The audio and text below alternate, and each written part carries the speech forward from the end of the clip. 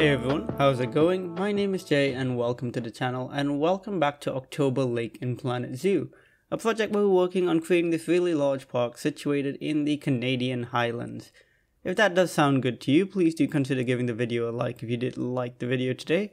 And of course, do subscribe for more Planet Zoo content. I do upload every Wednesday at 5 PM UK time. Now, let's talk about today's episode. In today's episode, we are going to be building a habitat for a relatively large colony of Japanese macaques, also known as snow monkeys. These guys are one of my favorite animals in the game, actually. For any of you who've been around the channel since since the start back in November 2019 or something, you will know that I actually really like these animals. They featured in my top 10 Planet Zoo animals.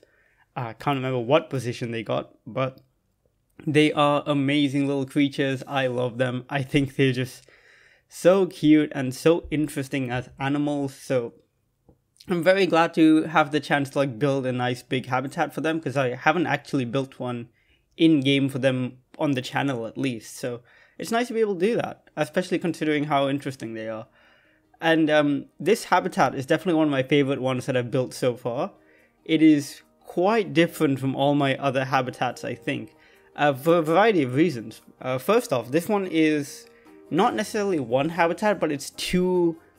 Well, it's one main habitat and a second smaller habitat connected by this kind of above ground walkway which the monkeys can walk through.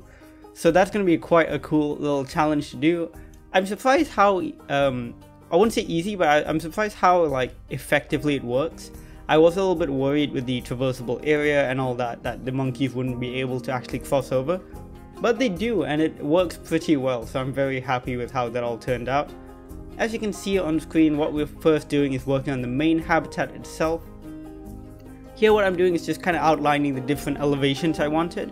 So I wanted that to be a relatively low fence for the guests to look at the monkeys through, so for that to work, we needed to lower most of the habitat. I also wanted a decent amount of water in this habitat so that I could have some waterfalls. And the reason I wanted this is to kind of harken back to that idea of, so if you know anything about the Japanese macaques, the snow monkeys, you know that in some of the wildlife nature reserves and parks where they live in Japan, they've taken up sitting in hot springs to kind of warm up from the cold, which is so cute, and it's one of the coolest things that they do. It's a learned behavior. They learned that from watching people sit in the hot springs to warm up. And not all of the Japanese macaques do that, of course, not all of them across the whole of Japan. But a few populations in these parks with hot springs have learned that behavior from watching people, and now just spend their daytime hanging out in hot springs. So to kind of harken back to that idea, I decided to include some waterfalls here. Just very shallow water, stuff where if a monkey were to fall in there, they wouldn't have any issue. But even if they did, it shouldn't be a problem, because Japanese macaques are actually really good swimmers. In fact, in the wild, they've been seen swimming up to half a kilometer easily. They've been known to swim quite long distances, so I do not worry about them falling into the water or anything here, especially considering it is pretty shallow. That is not true for all primates. There are a lot of primates which do enjoy swimming, but for the most part, a lot of them will avoid water for the most part, so it really depends on the species. If you go to a zoo, you'll most likely see, if you go to a primate habitat, there's a good chance it will be a dry moat as opposed to a water-filled one, so it really depends on the species. But for the most part, these guys really enjoy spending time in the water, so I was very happy to include a little bit of water area for them. And of course, using lots of the faux rock pieces, as you can see on screen, to kind of bring in that idea that this is an artificial water feature, not something that was there already. And blending it in with the natural rocks as well, and I think it looks really nice. So while we're working on the habitat itself, and today is going to be a bit of a longer video than the past few October Lake ones, so do settle in a little bit, because it will be a bit longer. Get comfy, grab yourself a snack if you like. And let's talk a little bit about the Japanese macaques themselves. These guys are just absolutely adorable animals. I think they're so cool. They've got this beautiful whitish kind of grey fur that can have brownish specks on them. And they've got these bright pink faces and butts. And they've got a very short tail. and they're just really cool. So they exist on like 3 of the 4 islands of Japan, the 3 lower ones, I believe. So that is that kind of makes them the most northern ranging primate out of all of them, with the exception of us humans, of course. But they live in the coldest temperature, the furthest north out of any primate, which is really interesting. And that means these guys have to cope with temperatures of up to like negative 20 degrees Celsius, or if you there's Americans watching, that's negative 4 degrees Fahrenheit. That's really quite insane for a primate to have to cope with that. No other primate has been able to cope with that, with the exception of us humans, and that's only because we wear clothes and stuff. Without that, we wouldn't be able to do that either. So that's massively impressive on the part of the primates here. Before I continue talking about them, just on screen, what we're doing now and what we're going to be doing for a few more minutes is working on the climbing structures. And I wanted the climbing structures to kind of circle most of the habitat, so that if they wanted to, they don't actually have to get onto the ground at any point. I think the climbing structures turned out pretty good. There's quite a lot of them, and I think they're quite possibly my favorite climbing structures that I've ever done. I'm not the best at climbing structures, so I'm not, like, generally speaking, I don't usually do them very well, so I'm really happy with how this turned out. Anyways, going back to the macaques themselves, there are kind of group animals. Of course, if you've ever seen videos or documentaries of them, you'll see them in big colonies, and that's why in this episode we will be introducing, I think, something like 30 of them, if I'm not mistaken, so another very large habitat. So the last one we did was the penguins, where we had like 60 of them in the habitat. This one is another big one. We have, I think, about 30. It's nice to see them all in a big group like that. And of course, being primates like this, they are very big on like familial relations. They're extremely social animals. They groom each other, they feed each other, they take care of each other very closely. And in fact, parenting is very important for these animals as well. And a lot of the time, multiple individual macaques will take care of each other's babies. So that's really quite cool. Sometimes there are females which never had babies, and they will take care of other females' babies. It's really quite cool. And quite rarely in primates, in this specific species, the males actually take care of the infants as well, which is quite cool.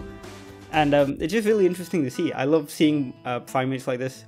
One of my favorite zoo habitats of all time is the Hamadryas baboon habitat in Singapore Zoo. And I love watching them because you get such a good look at their social structures and how they really take care of each other. It's really beautiful to watch, and I think it really shows you how closely related we are to these animals. Like, when you look at a primate like this, and you look at how they behave, you look at their faces, you look at how they are, you can really tell, like, these are not that far away from us. They're incredibly similar, and that's quite incredible. Back to these guys, they're also very intelligent, speaking of which.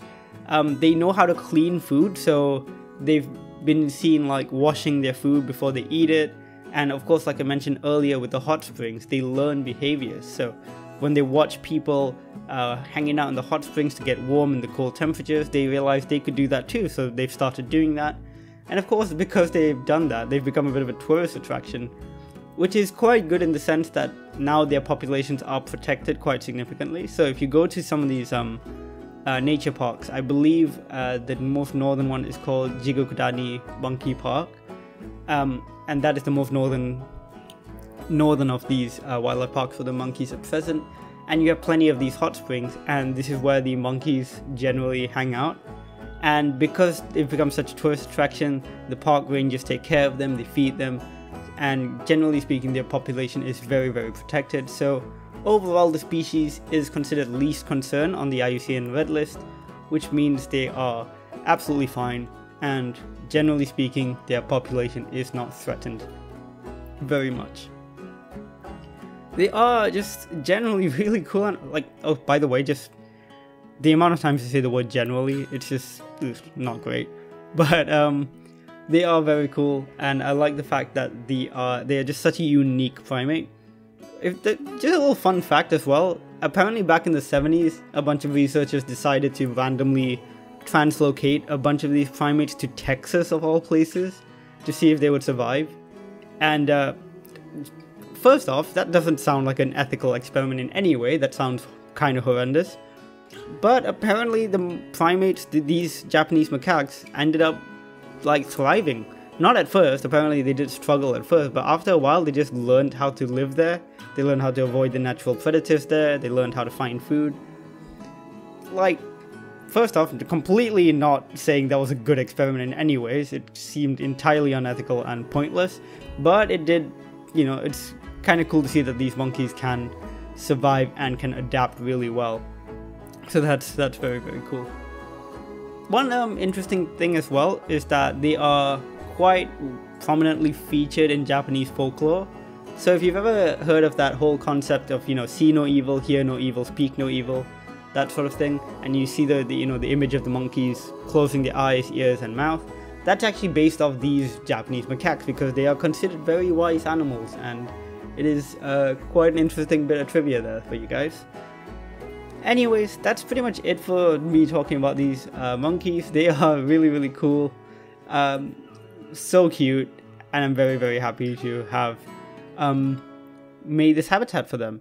And just a quick addition, if you want to see some Japanese macaques live, I would suggest checking out the Highlands Wildlife Park website. So that's a wildlife park in Scotland, and they have a live camera always pointed at the Japanese macaques, so you can see them hanging out. In fact, right before I recorded this, I went and checked them out, and they're just having the time of their life, just running around in the cold and just enjoying each other's company, I guess. But yeah, it looked like they were having a good time. So if you want to see them live, go check out the Highlands Wildlife Park website. Now back to what's going on screen. As you can see, we've started adding foliage here. I didn't want to have too many tall trees. You'll see me put in a few Douglas firs and a couple of these white birches. But besides those, not an awful lot of foliage besides low-lying stuff, because I wanted them to use mainly the climbing structures and not really the larger trees. With the stained wood here, I'm sticking to the kind of the similar aesthetic we've had for the previous few habitats in this area. So very similar to the red panda habitat, which this is right next to, by the way. In fact, with the two habitat structure of this this habitat, the two, you know what I mean. But with this structure, it's really interesting because it actually goes completely around the red pandas.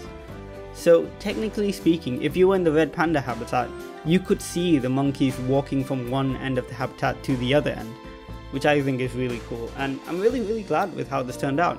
I was very, very, very pleased. I was a little bit nervous at first with that idea because traversable area in this game can be very tricky to work with. Like, sometimes you'll spend so much time working on a habitat and then realize your animals can barely like traverse any of it because like hitboxes are too big or anything like that. But in this case, it worked out really well. I'm very pleased with how it turned out, and it was just, yeah, it was so much more like traversable than I realized. Basically, the monkey can use almost all of it, so I'm very happy with that. Here we are starting the work on the little bridge slash tube slash walkway where the monkeys are going to be able to walk from one end to the other end. It's going to be glass walled, and it's going to be built right into the side of this cliff here. So it's going to, like, you can essentially watch from a distance the monkeys walking through this.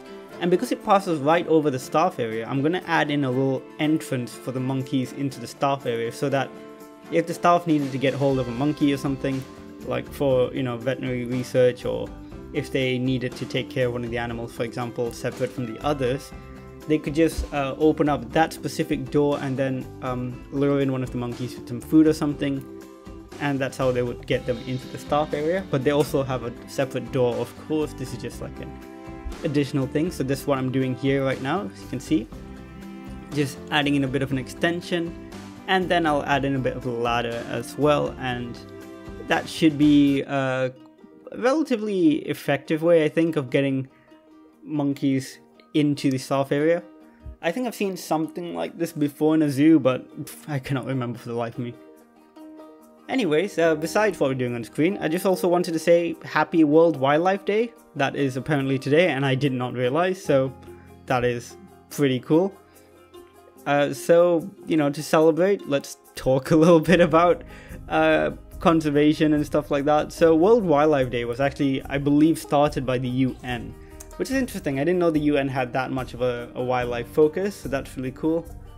And it is interesting to see that nowadays, especially throughout the pandemic, people have become a lot more aware of conservation related issues. For example, like back in the early days of the pandemic, when people were still thinking it was mostly pangolins that was responsible for the, well, not responsible, but were the initial hosts of the virus and stuff, and people started talking a lot more about, like, you know, bushmeat and the black market wildlife trade and stuff like that.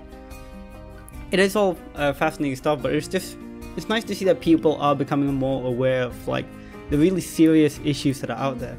There's still a lot more work to be done. Like, when it comes to wildlife issues, you can never really talk about it enough, because there's just so much going on, and when we're talking about thousands of species like this, it is absolutely vital that we still keep the conversation going.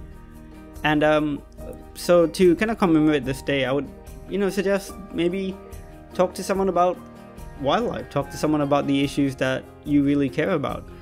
You know, share something about your favorite animal, stuff like that. It's always good to get that conversation going and to kind of talk to people about it. It's just a good thing to do, I think.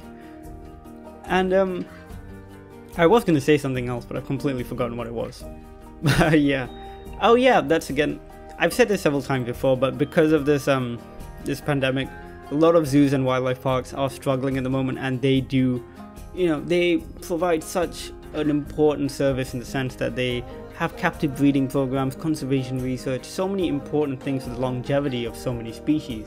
So if you can, do support your local zoo as well. For me, my local zoo is London Zoo, and I also have, like, Battersea Children's Zoo. And when essentially once this lockdown ends, which is not that far away, thankfully, thanks to the vaccine and stuff, I will be definitely heading back to the zoos, and hopefully I'll make some videos for you guys as well, because they just really deserve our support, especially the good ones. And to be fair, I would say only the good ones, because if they're bad, they really do not deserve our support, but if they're good, they absolutely do. And one more cool thing is that I've decided that I'm going to be doing my dissertation in my science communication masters on zoos, and talking about the existence of nuance within zoos. Because sometimes when you look in the media, people say that zoos are either all good or all bad, when there's so much, like, grey area there. There's so much detail and nuance that is just missed out, because we're talking about thousands of species, each with individual care requirements and stuff like that. So I'm going to do a dissertation looking into that whole issue, and yeah, it'll be pretty fun. I'm quite excited for it. It's nice to kind of blend some of my own personal interests with the courses that I'm doing, so very much looking forward to that. Anyways, back on screen now, we will have mostly finished that central walkway. We are now going to be working on the second smaller habitat area, so that's just here where you can see us starting to do some work on screen.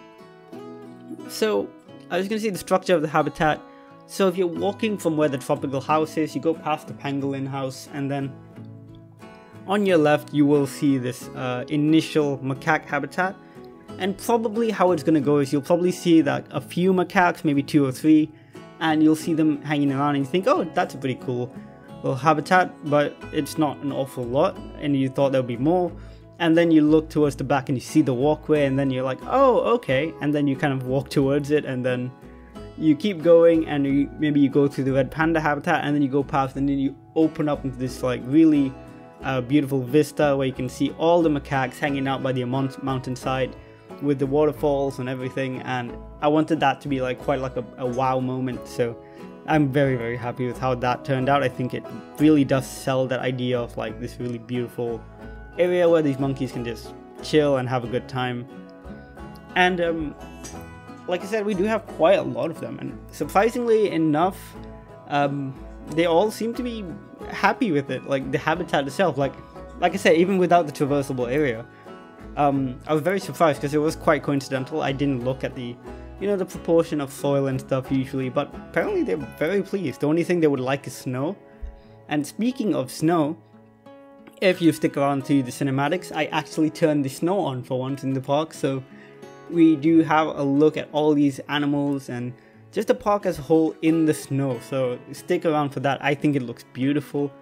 It looks really cool, especially when you see the snow stop falling and then start melting. It's just, the atmosphere is incredible in the park. So if you stick around for that, you'll be, I think I managed to get some footage of the penguins as well in the snow. So do check that out. I think they look so cute and it looks like they're really enjoying themselves. Like, this is probably the first time I've ever taken footage of a park in the snow, like at all. So that's quite fun. Because I've been working in primarily tropical and temperate parks so far, so yeah. Speaking of which, I recently received a comment asking me if I'm going to go back to Sannikov Land, my other park build, at any point. And the answer is probably yes, maybe next month. I am really like keen on October Lake right now, so I'm kind of like riding that high, like trying to get this park done as much as I can, because I think it's so much fun to build in it right now. But I do have ideas for Sannikov Land. I am quite keen to get back into that as well, so probably next month. There will be a lot of videos coming to this channel later in March, because Prehistoric Kingdoms Alpha will be released, and I will be 100% making quite a few videos on that, so look forward to that. Otherwise, October Lake's going to continue as usual. We are, it's not a big park, so, well, I say it's not a big park. I literally open every episode by saying it's a large park. It is a large park. So we will be working on quite a few more things. We have, of course, more cold weather animals to add. I'm thinking maybe the snow leopard next, or the Formosan black bear. So those are going to be some pretty big habitats as well. And of course, can't forget the grey seal. We need to introduce that at some point, because it's been several months since the aquatic pack released, and I still haven't made a video about the grey seal, so we'll definitely have to do that at some point. In fact, consider the fact that the new DLC, like whatever it may be, will probably drop sometime next month, because it is roughly around 3 months between DLCs, or 4 months. So we'll probably get the next one sooner than later. So I want to get the grey seal done before we end up getting something new. I would be pretty excited for something new though, I wonder what it could be. Lots of people want an aviary pack, like me too, of course. It would be cool to have birds, but I don't think we're getting anything quite like that yet. I'm still thinking we'd get another continent pack of some sort, and maybe an Asian pack or a North American pack would be pretty cool, something like that. So yeah, that'll be pretty fun. Anyways, we're pretty much here at the end of the episode now. I do hope you've enjoyed today's video. I know this is a bit of a longer one than usual, but I hope you enjoyed it nonetheless. I hope you enjoyed learning about the snow monkeys and how adorable they are and how cute they are. Yeah, do like the video if you did like it. Leave a comment down below if you have any suggestions for the park, or if you have any suggestions for future videos. And yeah, subscribe for more Planet Zoo content. Like I said, 5 PM UK time every Wednesday.